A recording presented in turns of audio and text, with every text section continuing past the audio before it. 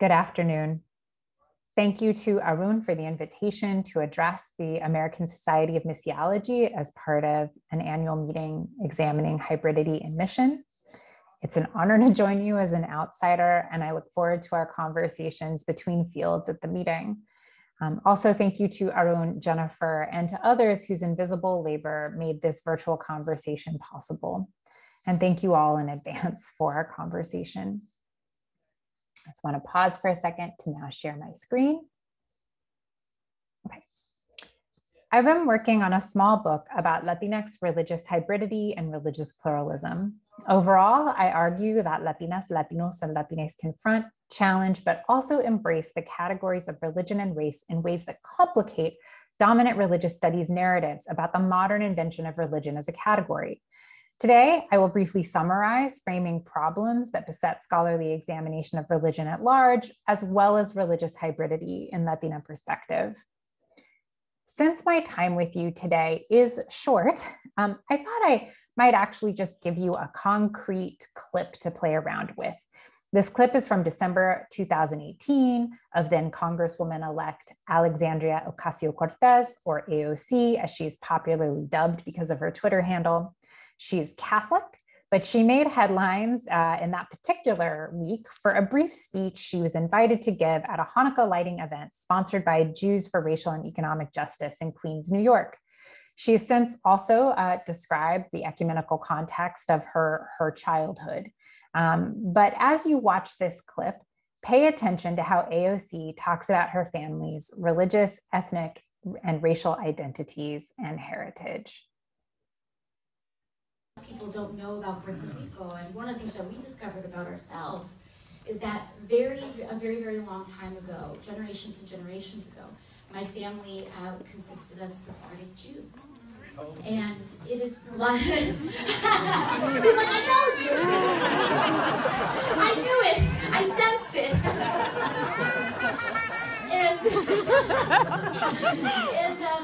And the story goes is during the Spanish Inquisition, so many people were forced to convert on the exterior to Catholicism, but on the interior continued to practice their faith, continued to be who they were, even though they were pressured to not be that on the outside world.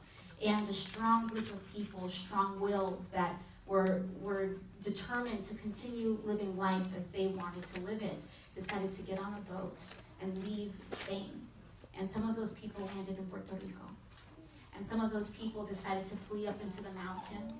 And as is the story of Puerto Rico, we are a people that are an amalgamation. We are no one thing. We are Black, we are Indigenous, we are Spanish, we are European. We are all of these things. And to think about that, to think about how the culture in Puerto Rico was that people would open their closets and there would be a small menorah inside. And then as they had children, and their children had children, and their children's children had children, these cultures started to kind of mix and blend in a way that many people in those subsequent generations didn't understand. You know, to practice Catholicism on the exterior, but then when you're at home to practice Judaism in the interior, meanwhile you're on an island that has African animism, indigenous spirituality. All of these things start to just amalgamate into something new, something different, as something entirely distinct.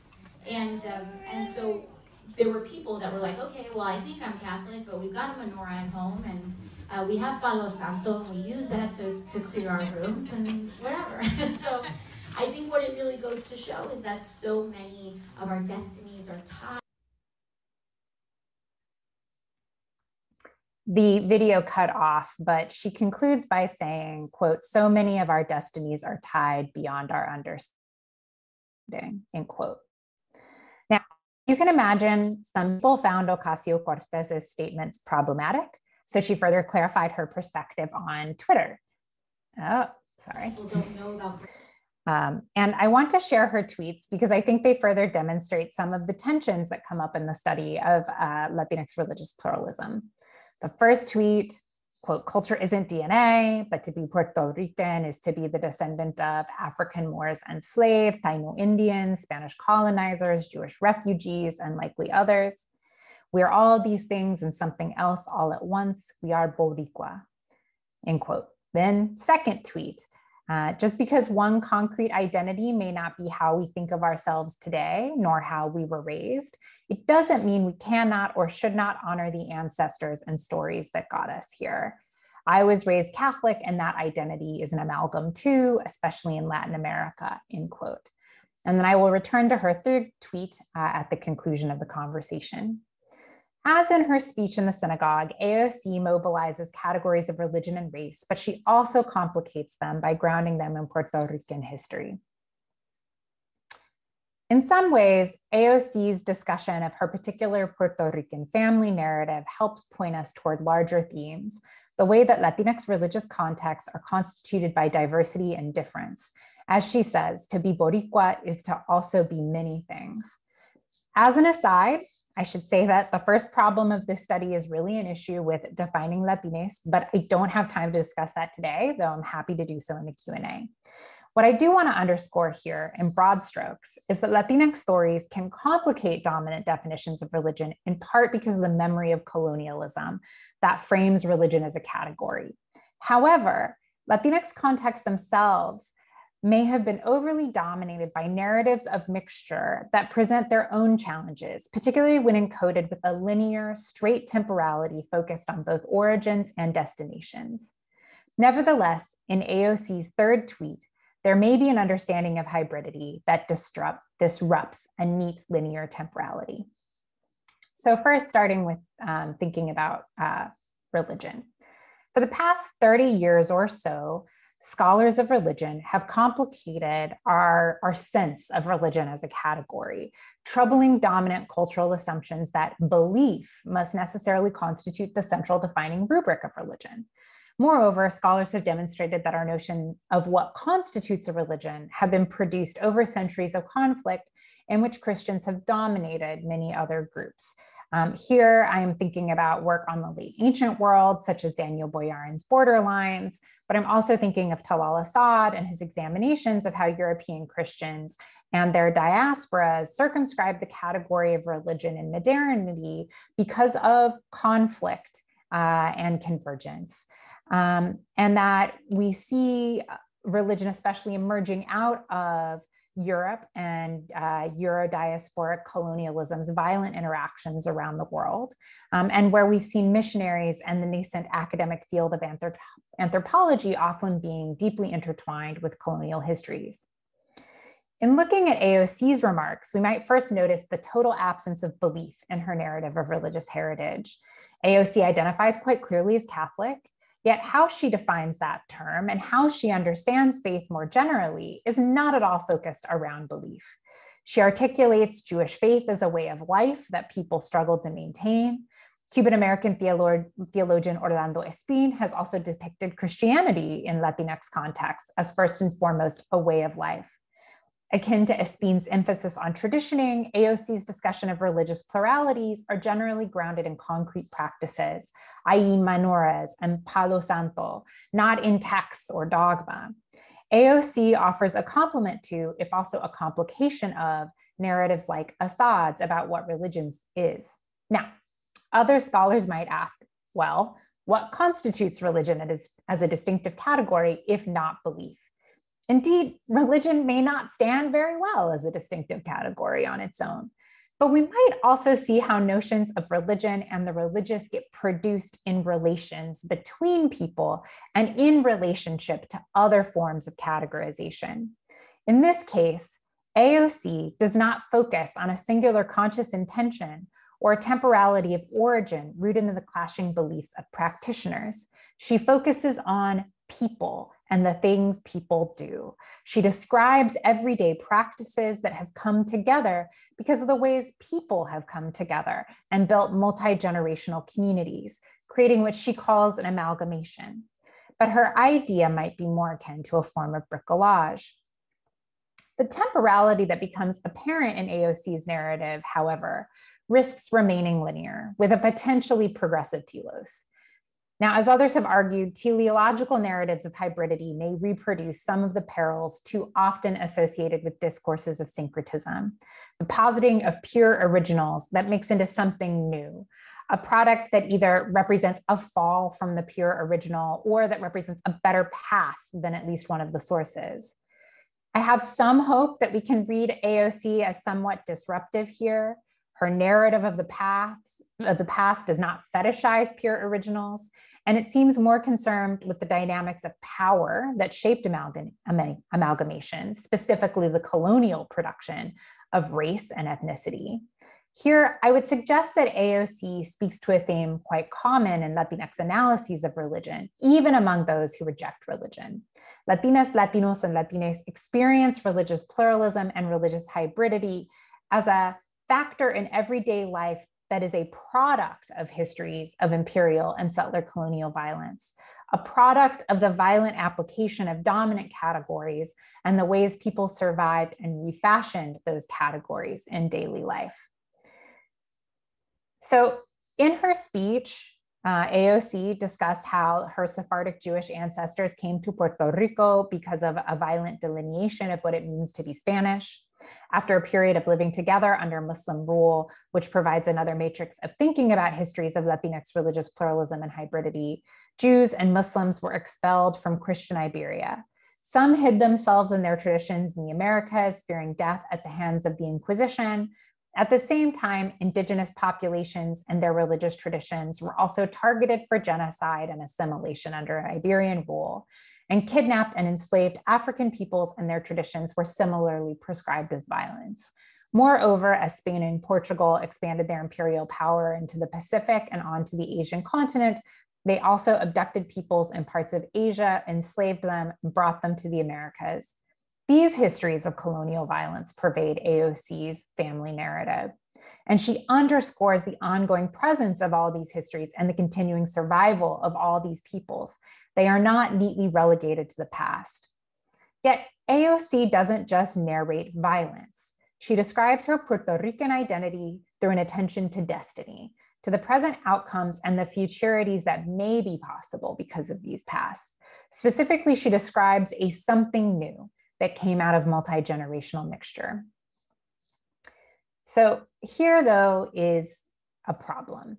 These themes of amalgamation and futurity bring me to my third point. Latinas, Latinos, and Latines may problematize categories of religion, race, and ethnicity as they have been described in dominant English-speaking contexts. A framework, especially in white English-speaking contexts, that is too often, but not always, underscored notions of purity and a mind-body dichotomy, false notions of pure religious pasts, false emphases on intentions and beliefs that can be neatly separated from lived realities. English writing on religion for too long separated religion from race, instead of grappling deeply with how these categories were forged together and in relationship in modernity. However, recent works like Maria Elena Martinez's work on genealogical fictions or Sylvester Johnson's work on African-American religions from 1500 to 2000 are but two examples of recent correctives in the English language. Yet despite the ways that Latinx narratives often complicate dominant, i.e. US white depictions of religious identities, Latinx contexts have been dominated by their own straightening temporal narrative, just one that emphasizes the image of familial production of a future that must look better than the past, a hybrid future that is imagined as better than some of the original quote unquote pasts. There is a problematic phrasing in Spanish that who's too often underscored dominant Latinx narratives of racial and religious mixture. That phrasing is mejorar la raza, or to improve the people. Now, one dominant framework in Latin American self-narratives of hybridity is called mestizaje, a term that can mean many different things in a variety of contexts, as Guatemalan Canadian theologian Nestor Medina describes in his book on mestizaje. However, Medina also demonstrates how discourses of racial mixture developed in much of Latin America in ways that structurally maintained European settler colonial dominance, whatever work they did, challenging notions of purity. So on this slide, you see two examples of what were termed casta paintings. They are fantastical representations of colonial Latin America, especially of Mexico and Peru during the 18th century. They were made in the New World, but for Spanish consumption. Many of them can be found in the Museo de América in Madrid today. And they try to impose a narrative order on a new world that was viewed as too chaotic, too out of control. A lot more could be said about these paintings and their lack of accuracy, but they reveal a teleology of hybridity, especially the way that mestiza is a mixed identity, generally represented in the top left image in each painting.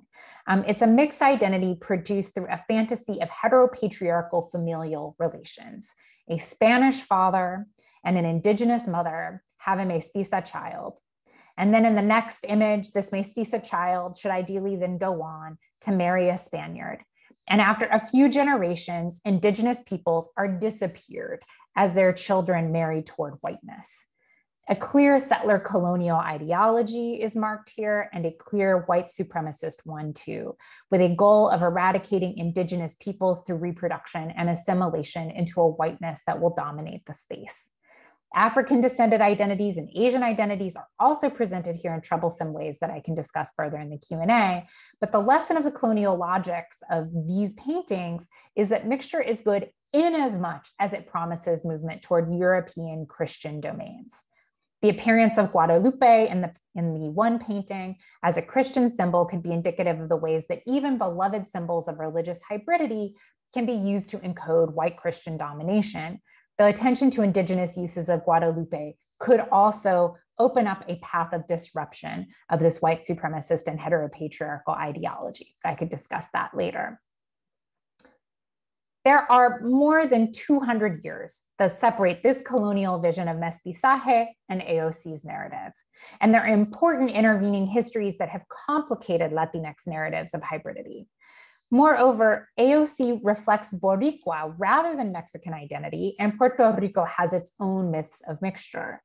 But if we think about AOC's tweets, she only alludes to Muslims as Moors, and the Asian diaspora is absent from her history of Puerto Rican amalgamation.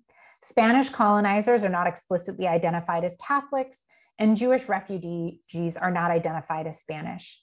She recognizes the import of African ancestry, though a more traditional Puerto Rican myth of the mixing of three cultures still presumes an ultimate disappearing of indigenous and African traditions, even as it includes them in the national myth of identity, but they become part of something new, another amalgamation. Pointedly in her speech, AOC describes all these peoples as having come together into something new. Her ancestors' practices survived, but their identities have been subsumed into a Catholic amalgamation. The logics of settler colonialism may still dominate as those who have been colonized are now lumped into this imagination. Yet in her tweet, AOC depicts ancestral hybridity as a place from which one can see how destinies connect across difference, where, quote, our future is tightly knit with other communities, end quote. As a counterpoint, I want to suggest that there might be a possibility of narrating hybrid futures as something other than the amalgamation into something new that AOC described in a previous tweet. Perhaps there are ways of narrating hybridity so as to refuse the straightening logics of a linear heteropatriarchal and white supremacist framework. So what I want to suggest, sort of by way of a kind of concluding turn, is turning, instead of to the notion of amalgamation, turning to what Afro-Puerto Rican feminist Yomaira C. Figueroa Vasquez describes as a notion of apocalypso, which she expands upon from the writings of Jamaican author Michelle Cliff. By focusing on what Figueroa Vasquez describes as, quote, Afro-syncretic practices of decolonial love, end quote, found in Lukumi traditions, Figueroa Vasquez underscores hybrid traditions crafted under dominant logics of mestizaje, but disruptive of their teleological linear temporality. Like AOC, Figueroa Vasquez emphasizes practice over belief because of the ways that embodied ritual practice can make possible apocalypso, a portmanteau of apocalypse and calypso where, quote, the other becomes the one, end quote. Apocalypso is a form of hybridity narrated not as amalgamation, but as rupture, as that form of hybridity that disrupts our capacity to control meaning, a rupture that opens up, quote, world/otherwise, end quote. For Figueroa Vasquez, quote, decolonial love in world/otherwise manifests as attention to 1492, the past before it, the past since, the subterranean roots created by it, and the dead beneath the sea. It can be imagined as looking into the vast and inconsolable sea to make visible what was disappeared and make futurities beyond coloniality perceptible, end quote. Despite some of the problems in AOC's narrative, it also might be possible to see AOC's speech in the synagogue and her third tweet in particular as offering an alternative to the linear progress from a disappeared past into a new amalgamation. In that third tweet, AOC states, quote, if anything, the stories of our ancestry give us windows of opportunity to lean into others, to seek them out and see ourselves, our histories, and our futures tightly knit with other communities in a way we perhaps never before thought possible, end quote. Here, AOC emphasizes relational productions rather than a static amalgamation or a disappeared past. Ancestral stories are presented as apocalypso, connections forged in ways that exceed our ability to narrate them simply. Perhaps there is the possibility of apocalypso, a refusal of binary formulations of difference, an interruption of linear temporalities, a glimpse at world/otherwise that neither neatly move on from the past nor simply orient toward a future beyond. My hope today was to underscore certain tensions I'm grappling with while studying religious hybridity in Latinx contexts. But I'm excited to see how this work both aligns with and can be further complicated by the attention to mission, especially as the description of this annual meeting also refused binary logics or neat temporalities in its description of missionaries who, quote, may have their origins in more than one community and locale, go to places that are marked by profound internal diversity and combine with differing degrees of facility, distinct, even competing mission ideologies, goals, and practices, end quote. I look forward to our conversation during the Q&A. Thank you.